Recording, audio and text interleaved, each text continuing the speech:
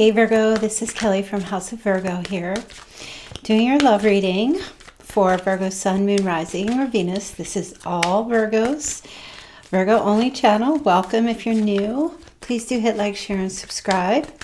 And if you want to get personal readings, there's a link in the description box below this video where you can purchase a 30-minute or a 1-hour phone call.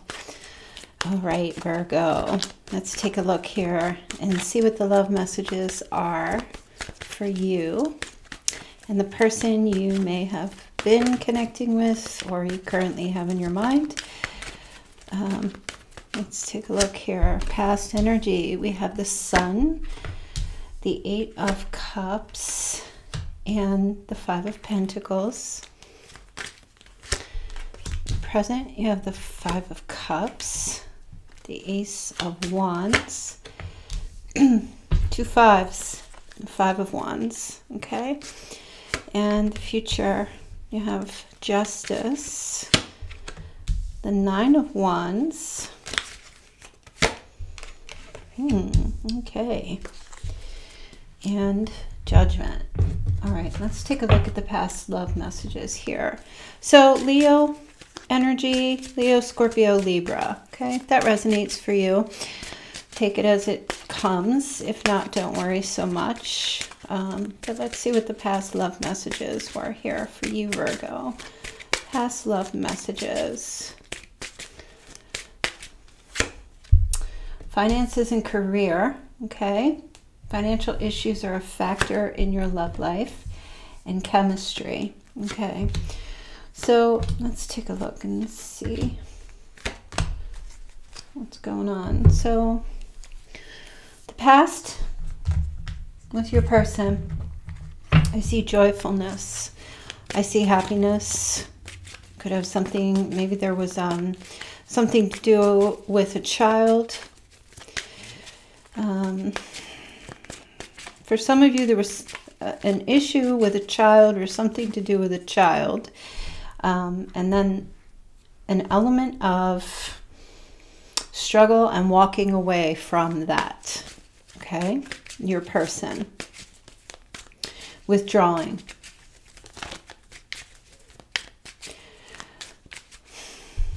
I definitely have to say there's 3 5s in this reading. So there are some struggles or challenges, financial, emotional, physical, competitions, some challenges or struggles with somebody. Okay, really strong traction to each other.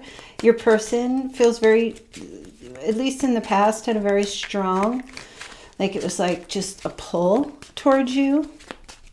Okay, a lot of joy and happiness, but something happened in the past here where there was retreat or financial worries. Okay, so you and your person, if there wasn't a child involved, I feel like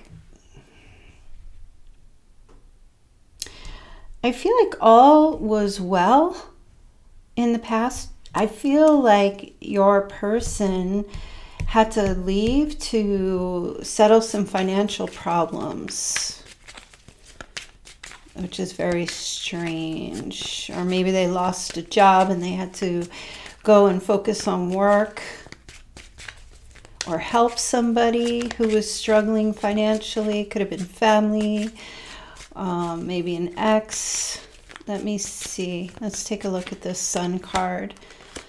Yeah, 6 of Swords. Okay, that's a lot of movement here in the past. So, you know, it just seems like overall the connection was very positive, but there was some type of like withdrawal, retreat, uncertainty, or a need for realignment. This person needing that, or needing something to do with finances and career, played a very big factor in the connection in the past. Maybe you were connected with this person from far away and then they had to leave for work or go back to their job. Maybe they had traveled to meet you and it was a very positive experience, and then they had to leave for some.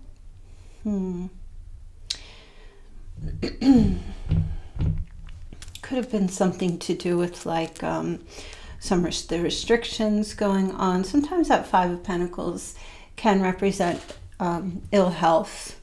Could be poverty, a sense of worrying about finances. Okay, but the Eight of Cups is a temporary separation. I don't feel like your person's intention, whatever they were out there seeking or struggling with, I don't feel like their intention was to be gone permanently. But that Eight of Cups can represent abandonment, and you may feel like this person walked away and abandoned you. But I don't feel like really that's the case.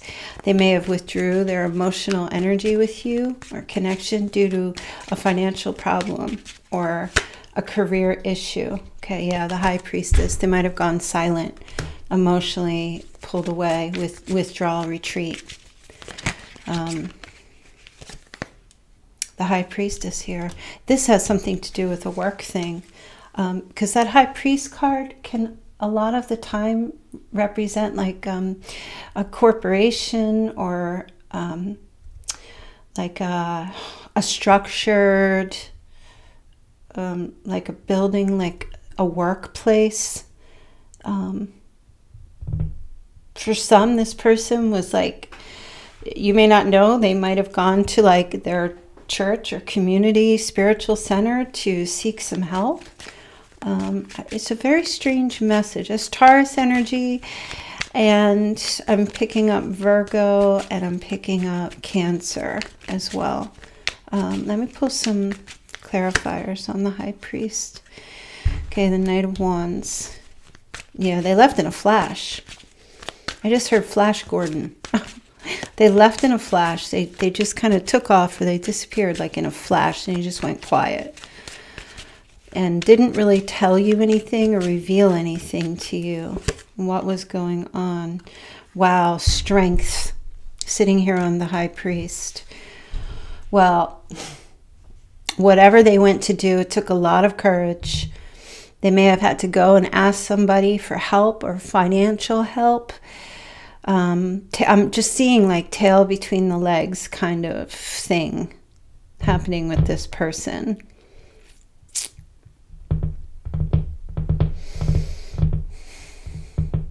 And that's double Leo energy here. It's really interesting because, you know, I feel like your person truly has, or had, I feel like they still do, this unconditional love for you and for themselves.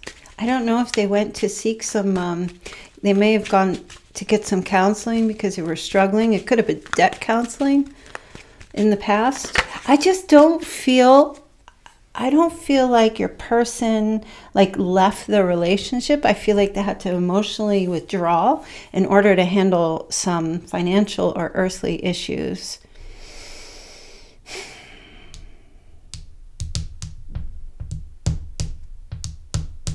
You guys, I'm going to pull charms. I haven't pulled charms in a while, so I'm going to pull charms at the end of this reading, so stay tuned for that. Yeah, because I just feel like everything on their end about you and your connection was good, very positive. I just feel like they had some fears or some things they had to face, some struggles in their life. You know, that Six of Swords is kind of like sitting in a position of like relocating or moving or making some kind of necessary, maybe they lived somewhere where it was very sunny and they had to move from that place, and they're just in this like struggle thing, or they had to go home, or they were moving to where you are, but then they just couldn't give you what you needed because there was some financial struggles, or they had to travel and take care of some business. I don't know. You know, I mean, everybody's story is different. I just don't really feel like this person is just that it's gone. I feel like they have a lot of struggles here. Look, the Five of Wands in the present, and the Five of Cups. There's remorse and regret. They're sad about something. There's a lot of competition and conflict. It's not heavy, but the Ace of Wands is here. And I feel like this person still has good intention. in the present, and is still, I feel like there'll be some kind of initiation and growth, even though they're having these struggles. Let's see what the love messages are. Calling in your soulmate, love yourself first, okay? I feel like your person, they might be reaching out and calling you. I feel like this person just prays about you, prays for things to work out. They think about you. They imagine or they dream. Like they do this thing where they just lay there and they just speak to the universe or somebody or God, or they just say, you know, oh, please let things work out between us, you know. But I also feel like they're really trying to get themselves in a position where they're trying to like put themselves first. And I don't know why, like love, not put themselves first over you, but learning to love themselves. Why do they have this sense of loss here? What is this sense of loss, of this grief, or this feeling abandoned or something? They feel, it almost feels like not worthy of love. I'm going to pull both these cards because, yeah, here's the Emperor, everybody. Something to do with a father figure. There might have been a funeral. Maybe there's a father who has passed away, maybe in the past, or it could have happened in the past. And it could be like a funeral that they're going to, a lot of conflict, or it's like conflicted energy with family members, you know, or they're just grieving over a father figure that's passed away and trying to find peace of mind, because that Four of Swords is like healing and recovery over the grief. Let's take a look at this Five of Wands. Okay, the Hermit. This person's trying to stay out of the conflict. Definitely. Hermit is Virgo energy. We also have Aries. They're trying to stay away from the conflict. They're isolating and trying to keep to themselves. There's a lot of conflict around them right now. What is this Ace of Wands here? Because Ace of Wands is like inspiration. Can be like physical pleasure here. The Moon. Wow. Piscean energy here. Huh, that's interesting. Wow, the Hangman, all this major arcana. Pisces again, double Pisces. Some of you might be connecting with a Pisces or someone on the cusp of Pisces, Aries. Doesn't really matter. But I just feel like this person is kind of like seeing things differently now. They're getting some kind of new perspective, and it has a lot to do with how they feel deep inside.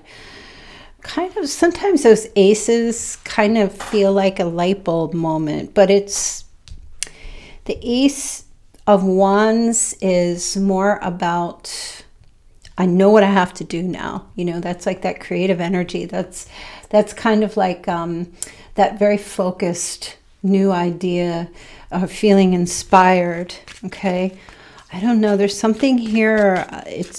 In the present, it has a lot to do with a father figure or their view of themselves as being a father or as being someone who is just capable, who's got leadership ability, like, or they have to take the lead in some kind of conflict situation or be the one who's in charge of something, but they don't know really how to fill those shoes. It could be like a father's shoes, or fill the shoes of the Emperor. The Emperor, you know, he doesn't demand things. The Emperor commands.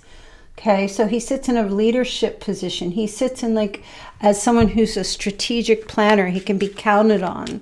The Emperor is the King of Kings, you know, so he's able to be supportive, tolerant, solid and grounded. Someone who's intentional and is charming and courageous, like a powerful leader. Yeah, this person's got like some shoes to fill. And these shoes they need to fill, they've been thinking about how you need them to fill these shoes. And they're just kind of like, you know, look at this Hangman. You see how that light is around his head there? That's like glowing around his head. Like that's a light bulb moment, I feel, is happening here. And it's related to the depths of their emotions because, you know, it feels like this person is like really coming to trust their intuition. Like they know what they have to do. 3 of Pentacles here. Teamwork. They're definitely trying to figure out a way. I'm also feeling like diplomacy. Trying to be someone who is sorting out some conflicts or problems and, you know, isolating so that they can try to figure out how to gaining new skills. They just said gaining some new skills, but also trying to, you know, sort things out, figure out how to bring everyone to collaborate in something. But the 3 of Pentacles is also marriage as well. Could you be getting married? Could they be thinking about this right now? Yes, with you, yes. But I also feel like it's kind of like,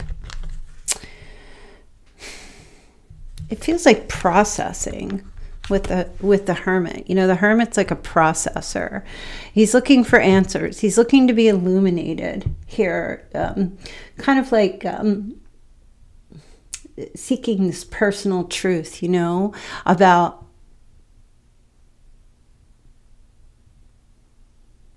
how to avoid some conflict and find a way to make something work with you. Okay. I feel like this it's just something to do with like filling the, I just heard the Emperor's shoe. Is that a thing? The Emperor's, oh, it's the Emperor's new clothes, but this is more like trying to fill some shoes. Let's take a look at the future. Make the effort and trust. Wow. The situation is calling for you to have faith. So this person is definitely trying to trust again. Okay, in the future. And I feel like they see that this love relationship that you have had in the past or currently have is worth making the effort for. A lot of major arcana. So with Justice here, this is like seeking a win-win solution. And I feel like with the 9 of Wands and Judgment, your person is kind of like going forward, stepping back. They have their boundaries and sorting out what they're able to reveal to you, these truths. Okay, this is like clarity. They're on some kind of real strange trip right here going forward. They have a lot of things that they have to work out within their soul, and it feels like it's related to a man in their life, who they lost. Okay. Male or female, really, just somebody who is like, they had to look up to this person, okay, that could have been a primary caregiver, could have been an ex, or this person who was very significant in their life. Let's take a look at Justice here, because this is bringing things into balance, this Justice card. Okay, cause and effect. Why is Justice here? Okay, the 10 of Swords, right? Surrendering. Surrendering, doing the right thing, making things right, going forward. I feel like your person is really going to try to make things right with you. But they're very hesitant about opening up and revealing things to you. They're being called to do this. But they're also being called to recognize their purpose. And they're taking some time to think about how to go about doing that, which is very strange. I don't know, you know, because I feel like their intention, you know, 9 is a cycle. That's a completion, accomplishment, transition, and understanding. And I feel like this person, like, they want to tell you everything. They want to reveal everything to you. There's things that this person has kept hidden or they've held back. Let's see this 9 of Wands. Okay, look, the Sun. Listen, that's twice here. Unconditional love. This is success. This is joy. They know that, yes, they have to do this. There's just a lot of hesitancy. There may be a fear of being judged. And it may not come directly from you. It might just be them in general have that fear of being judged in some way. And here's the Eight of Cups again. Okay.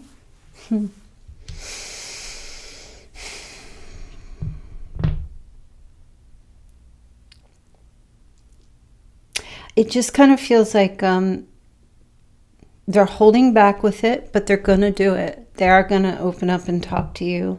They're just taking like, oh no, they just said to me, they're the biggest reveal. Here it is. The Eight of Cups. Their biggest fear. They open up to you and tell you their biggest fear is they open up, tell you everything, that you'll abandon them.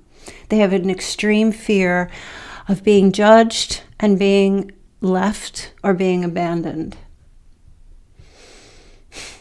That's what they're going to reveal. They haven't been wanting to reveal this to you. Wow. That just hit me so hard. It was also like a pain in my temple. That's where I felt that.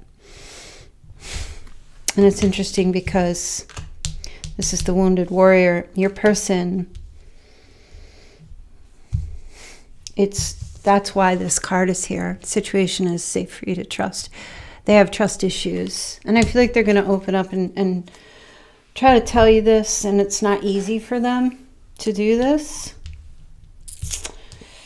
Because revelation, you know, I mean, it's very healing. But they're hesitant. They know they need to talk to you. They know they need to open up and tell you things. But it's scary for them to do that. And it's really, I mean, I don't know if, you know, the dynamic could very well be that the relationship you were in did not feel safe for this person and they weren't able to tell you.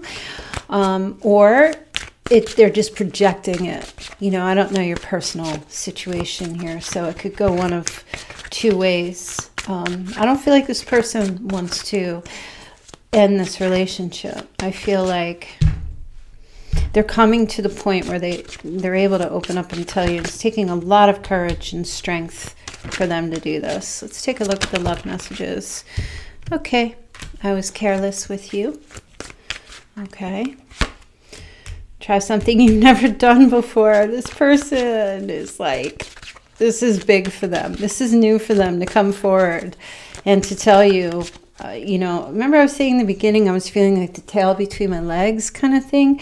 I feel like this is like really hard to admit, that for this person to come and open up and say, I'm afraid you're going to leave me if I reveal everything about you, because maybe people don't understand me, or people always leave because, or somebody very important to me left in the past and they abandoned me, or, you know, it could have been the loss of a parent or someone close that had a devastating effect on them, you know. Okay. They're throwing me cards here. I wish you would come back. Oh, I lost myself for a little while, but I want to be more than friends. Wow. This person wants more. I wonder if you are happy without me. You're the best thing in my life. You know, Virgo, I mean, doesn't everybody have stuff sometimes? You know, I feel like your person struggles too. And compassion and understanding is really the best you can offer anyone. And you probably are doing that. But their fears, they have to work through. Okay, we have a snowflake. So could be something that comes forward here in the cold season, or if you live somewhere where there's snow. I just heard that, you know, that term that's used, snowflake. This person might have been bullied or called names like that, or maybe they called you snowflake or something. I know there are some Virgos. My sister's a Virgo. She's a little flaky. There's some Virgos can be very flaky. Or maybe your person was very flaky. Okay, so we have a salamander. I just heard Florida. Some kind of connection with Florida. I'm actually going to leave the comments open here because I know when you guys get the charms, sometimes you like to leave comments and, you know, say, hey, my gosh, that charm, right? So, or there's a lizard, or somebody has a pet lizard or lives somewhere where these lizards are these reptilian creatures. Somebody has maybe a bearded dragon or a tattoo.